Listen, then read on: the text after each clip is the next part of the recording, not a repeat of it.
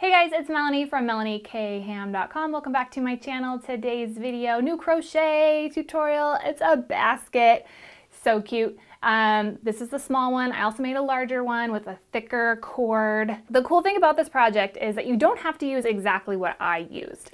I want you guys to be able to use what you have on hand to make these baskets. The nice thing about this kind of cord, it's one of those macrame cords that are made out of, I think it's polypropylene, so it's washable. Like you could hose it down, it's not going to hurt anything, which is kind of cool. But you can use double strands of yarn, you can use different kind of macrame cord, you can use strips of fabric. So I'm going to show you all those details over on my blog. That way I can kind of list everything out and you can see it really easily. First link down below. But for this video, let's jump right in. I'm going to teach you exactly how to make it. All right, let's make our basket. So I wanted to show you this basket that I made. This is with the Beanie craft cord or any sort of craft cord. It doesn't have to be Beanie. This one is just, I know, widely available, so that's why I picked it. 4mm. I used a 12mm hook. That's what I used to make this size. And then this along the top, this is from Darn Good Yarn, recycled fabric. It's like strips of fabric. So you can use this, you can buy it like that, or you can use scraps of fabric that you have in your fabric stash maybe, or something, an article of clothing that you're going to cut up because you're going to give it to the Goodwill or whatever. So that is what is along the top. I'm going to show you version 2 that I made. This is with my other basket pattern. So that's what it looks like with this style of yarn with an entire project. So in this video tutorial, I'm going to show you how to use the 6mm, so something a little bit thicker, a 19mm hook or an S. Okay, we're going to start with a magic ring, so hold that free end, wrap it around some fingers, pull that through, make a stitch. Now we are going to do 7 single crochets and we're going to make the base of our basket. So this bottom part, this is all going to be single crochets, and then we're going to switch up our stitch for the sides. So we want to put 7, so insert your hook, yarn over, pull through, yarn over, pull through both loops. That's our single crochet, insert. That's 2. We need a total of 7.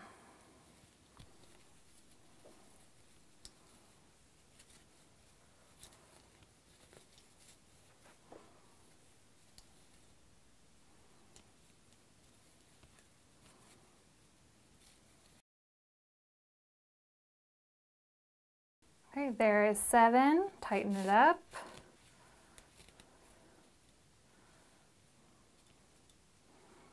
Here is that first stitch. We're going to insert in the top of there,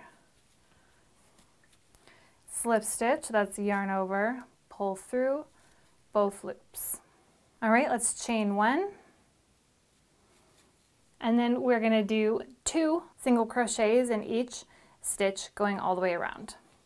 So not starting here, we're going to start over in this first stitch.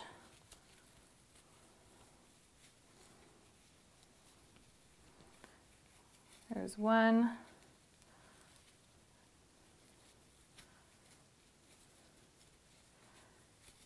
and 2. Okay, continue that going all the way around, 2 single crochets in each stitch. All right, here we go. We've got 14 stitches. And when you slip stitch this ring closed, make sure that you're slip stitching it in that first stitch. The turning chain is going to look really large because of this style of cord. So, and if you get off, it's not really going to matter for this project. But just when the rule of thumb is just when you're slip stitching it, that round closed, make sure you're doing it in that first stitch. That will be easier to see. Chain 1. So see, that's that chain 1. We don't want to stitch in there when we come back around. Okay, so we're going to, not here, but over here, 2 single crochet. So there's 1 and 2, and then we're going to do 1.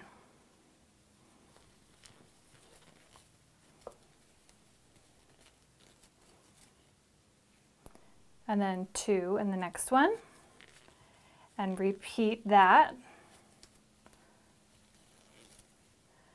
going all the way around. So 2, 1, 2 single crochet, 1 single crochet, 2, 1, and go ahead and do that all the way around. Okay, our last one here.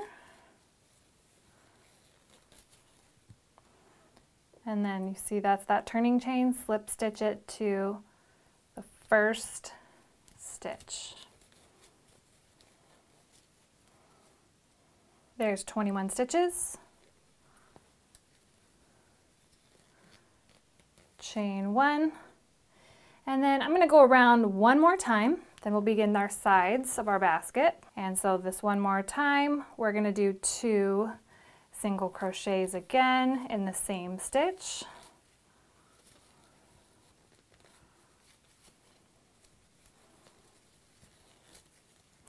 And then it's going to go 1 and then 1. And then 2 in the same stitch, 1, 1. 2 in the same stitch, 1, 1. So go ahead and do that all the way around. Okay, here's how it's looking. So we had 2, 1, and then there was one more here. Remember, not this chain 1.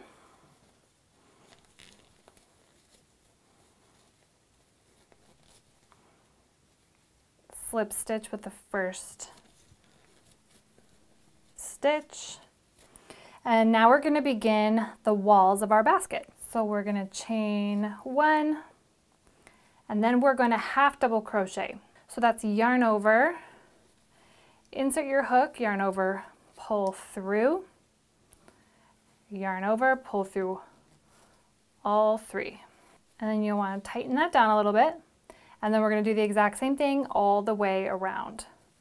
Yarn over, insert the hook, yarn over, pull through, 3 loops, yarn over, all 3. So we're going to do 1 stitch in each going all the way around, and when we come back around here we're just going to continue it. All right, here's how it's looking. Now as we're working on this, this is our right side and this is our wrong side. So you see the difference. So as we're working it, we're going to want to flip this.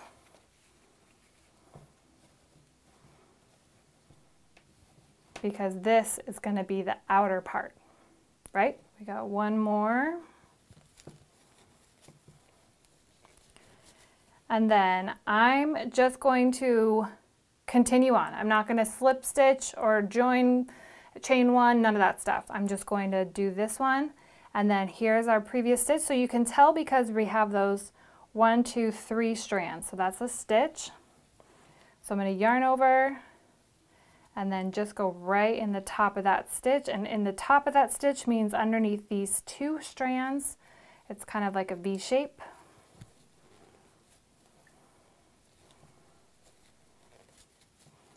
So now we'll be going in a spiral. So this kind of makes a little jump, and then we're going to continue going all the way around, basically until it reaches the height that you want or until you run out of rope. So whichever happens first, go ahead and keep stitching all the way around it. And then when I get there, I will show you how to do this little optional top stitch. So I wanted to just show you, here's where we made that jump. So see how it goes from 1 up to 2 right here. So we'll just keep going. We'll stitch here, here, and then continue going all the way around. So ideally when you are done, you're gonna finish up around this area. Ready to be done here. It's a decent size.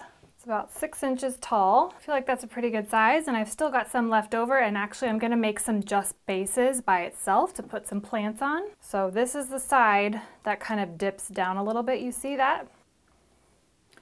So as we get over here is where we had that step up. So as we get closer, we're going to drop our stitch down. Now my hands are not too fatigued. This project took me so far, even with filming, took me less than an hour. So it's not very long. The only thing that is kind of bothering me is where this is running along my finger. This is going to be a little bit raw. It's not bad, but if I was going to make it much longer, I'd probably go put a Band-Aid over that just to protect my skin. So that's one thing that you could watch out for.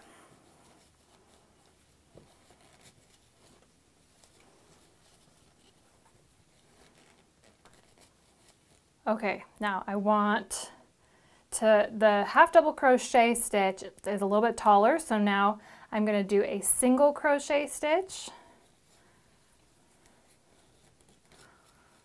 It's a little bit shorter stitch. I'm going to do another one of those.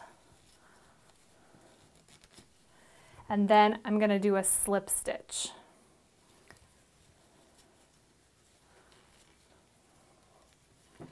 And then you can see how that kind of evened out that little dip that happens. We can cut this, give yourself a little tail, and you can use your fingers to weave that in. So first we'll fasten it off.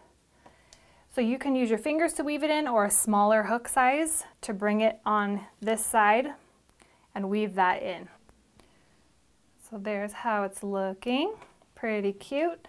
Okay, so I'm going to show you how to use this recycled yarn. Look, it's just a strip of fabric, so you can create your own or you can buy it like this. I'll put a link. This is all recycled materials, which is pretty cool. I'm going to attach it here. And you could do this a couple different ways. On this basket, we're just going to do a single crochet one time all the way around. On this guy, I'm going to do 2 times, just to show you a little bit of a different look. It'll have a little wider feel, which I think will be kind of natural for this larger piece. Okay, so bring that up, chain 1. Okay, and then we're going to insert, yarn over, pull through, yarn over, pull through both loops. That's our single crochet. We did a bunch of those.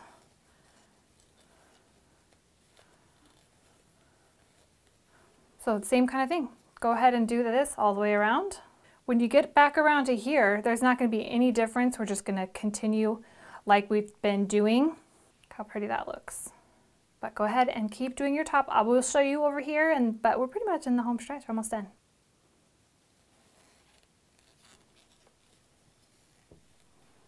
Kind of bypass that join.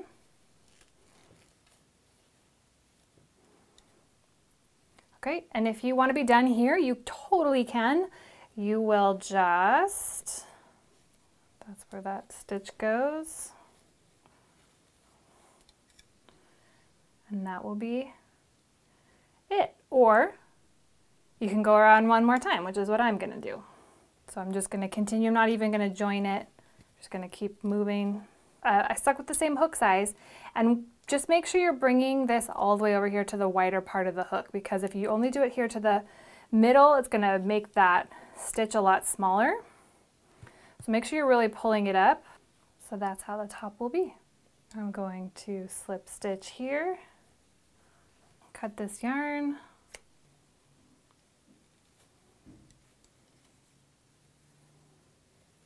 So we'll weave in those tails. Otherwise, there is your adorable crochet basket. It's about 10 inches in diameter, about 7.5 inches tall. So it's a really nice, good size. Pretty cute, right? I had mine styled with like a votive holder because it's sitting outside on my balcony. But you can put plants in it. If it's kind of washable, you can store all kinds of things in it, use it inside, blankets, different, baskets have all kinds of fun uses for them. So I hope this inspired you to make one, and tag me if you do. I'd love to see it on social media. So I'll see you guys in the next video.